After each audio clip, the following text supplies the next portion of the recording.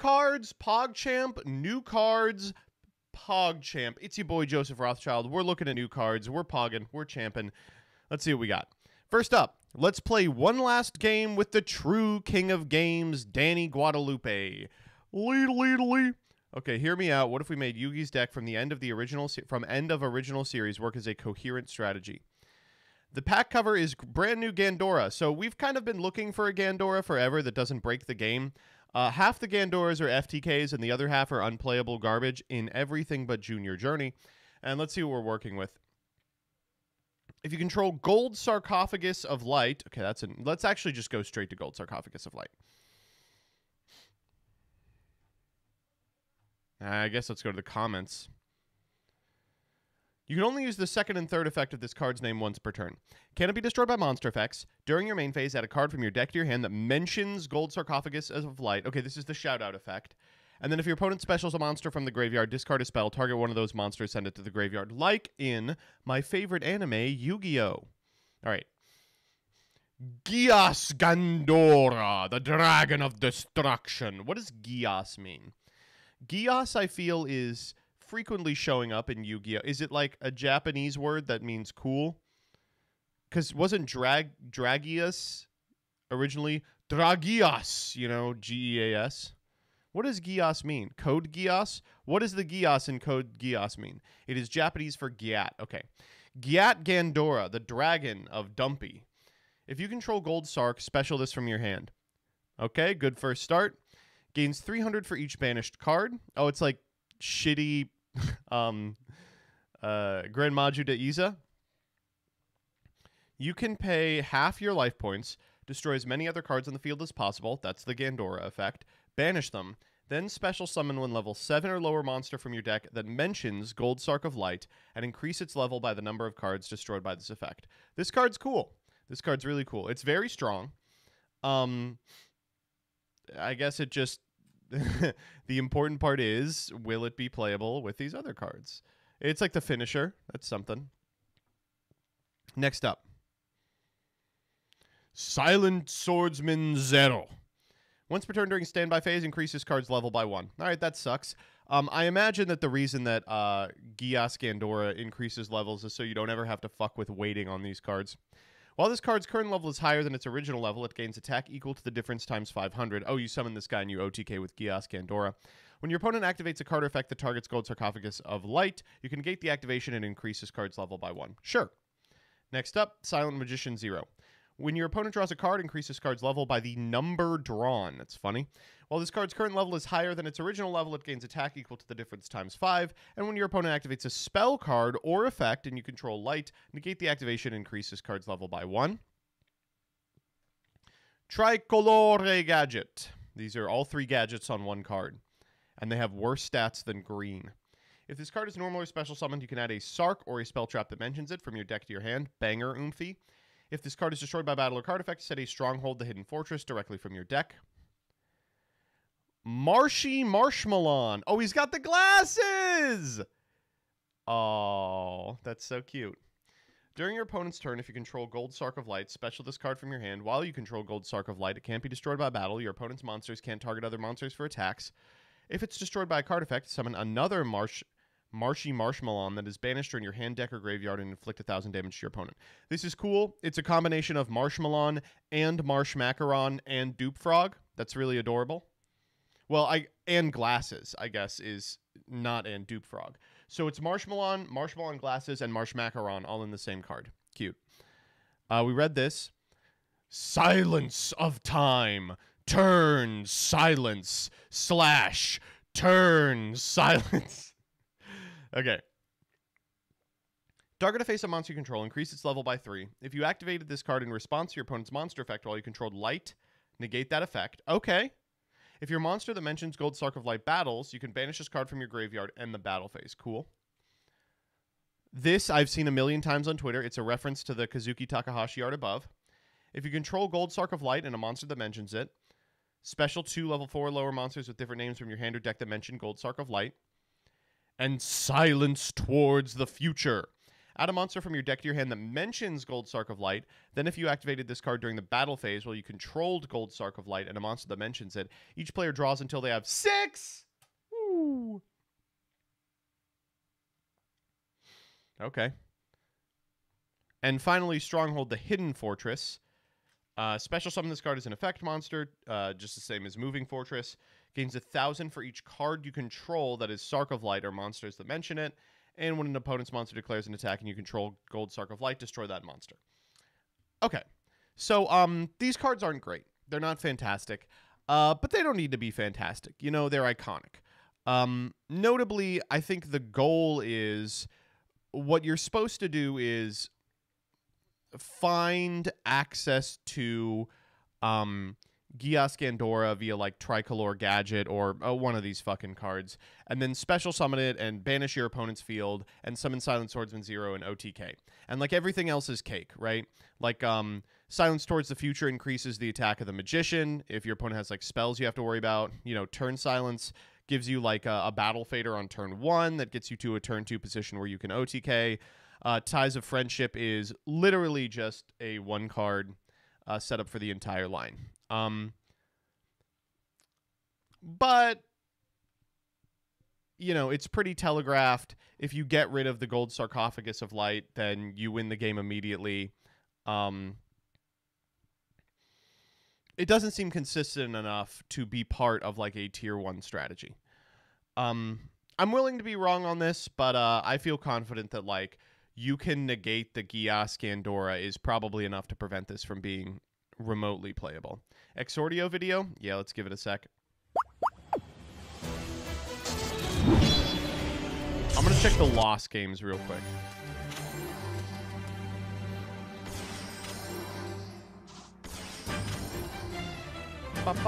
Simo!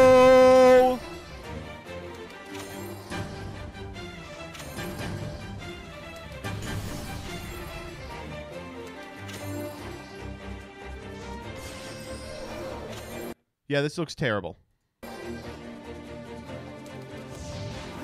However, it can probably still beat BS. Ah. Your nose is mine.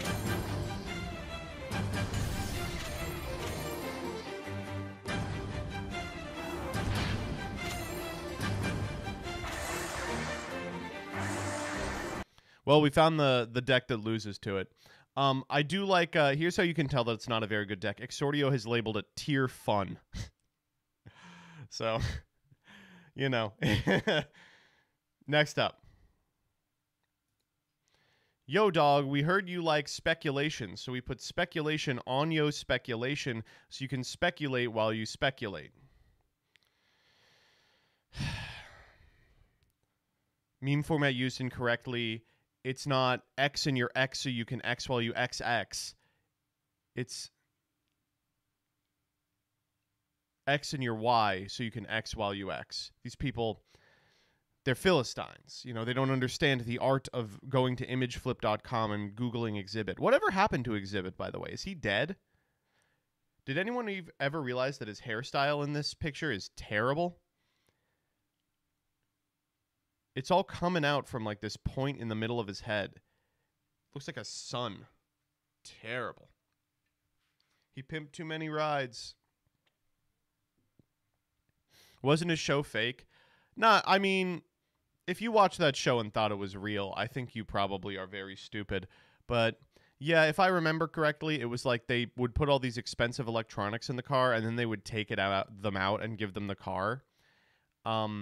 And almost everyone who got their ride pimped sold it for salvage because, like, no one wants the car. They wouldn't fix any of the internals, so it still ran like shit. But it was pretty low stakes. It was always someone with a beater would show up with this terrible-ass car, and they would put a PlayStation in it, and they'd go, wow, a PlayStation! I mean, that's fun, you know, just to be on TV. And, you know, what do you lose out of the ordeal? Like a $50 car?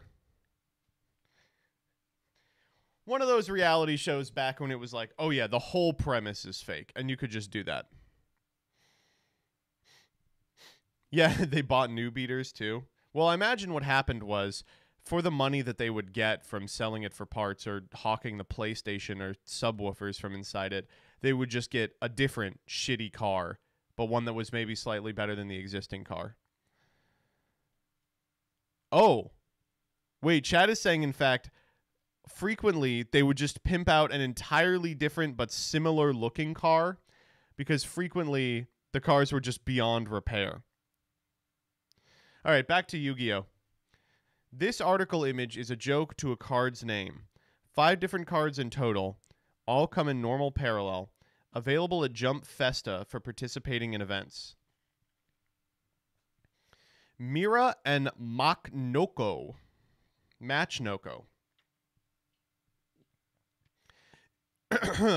You can only use the first and second effects of this card's name once per turn. If this card is in your hand, reveal 3 cards from your hand or deck with the same name as cards in your opponent's graveyard, but different names from each other, and special summon this card. When your opponent activates a card effect, send this card summoned by the first effect to the graveyard. Send a card with the same name as the opponent's card from your deck or extra deck to the graveyard and negate the activation. So it's Crossout Designator, but just for the mirror. This card's not very good, but it's funny. It's like the mirror breaker. That's very funny.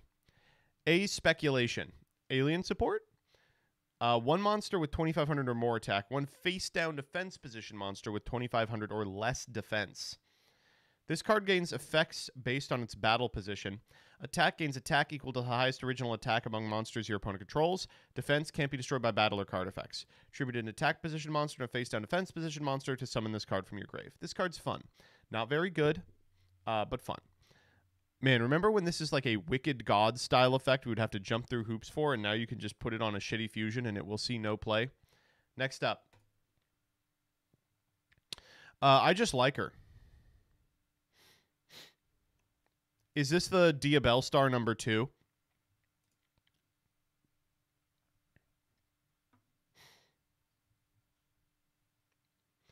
Bandiva, the Ballistic Battle Ballad. This is Rush?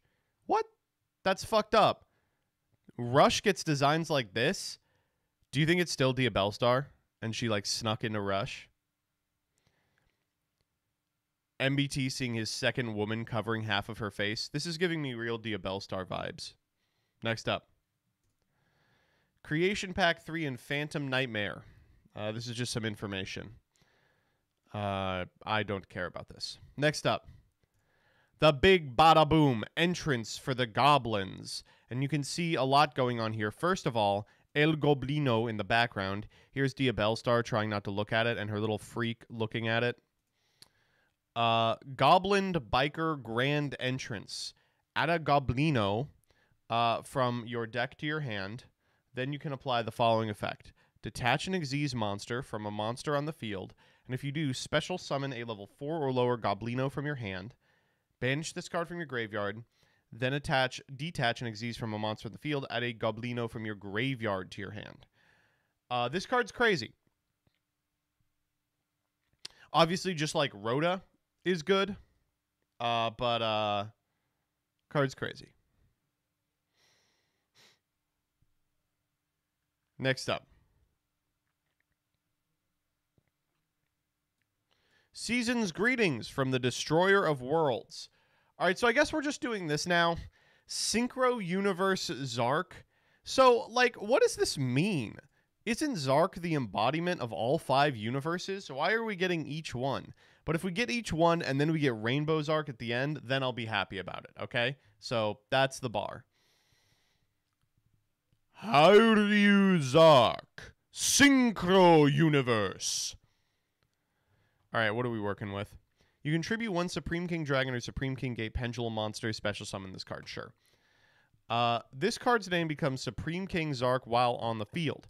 After damage calculation, when this card destroys an opponent's monster by battle or inflicts battle damage to them, special summon up to 2 Supreme King Dragon monsters from your deck, extra deck, or graveyard in defense position.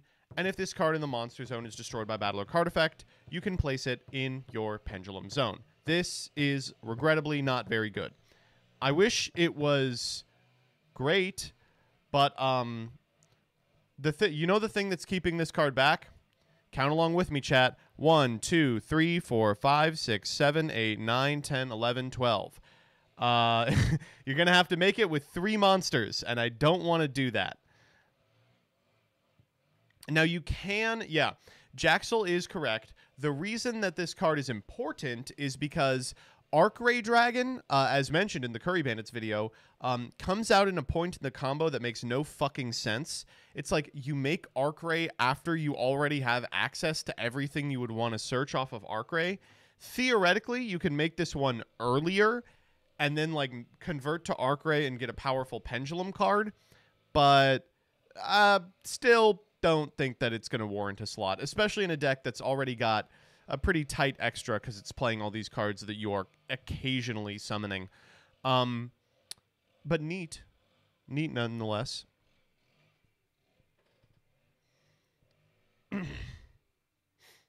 Next up. Code of Soul. This is the gay sex card between Playmaker and Soul Burner. If you control a Link monster, you can special summon this card from your hand. It is just a Crusadia.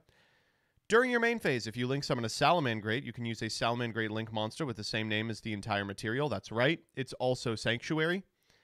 And during your opponent's main phase, you can banish a card from your graveyard, Link summon a Link 3 or higher Cyberse monster. This seems alright. It's a little hard to get a handle on if it's actually good or not. In Salamangreat, you can theoretically use it to go into the Link 3 Heat Leo at any time, which like shuffles a back row. That's cool. If you end on like a hard-made Pyro Phoenix, I think you can Reincarnation Link using the Pyro Phoenix as a Pyro Phoenix if you've got a Sanctuary on field, and then it's like a quick effect nuke. It's an extender. It's just a level 3 extender, which is already pretty good for that deck.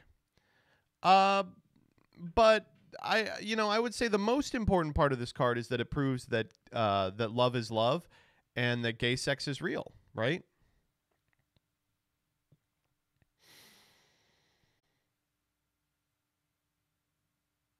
Yeah, that's all I really have to say about the new cards.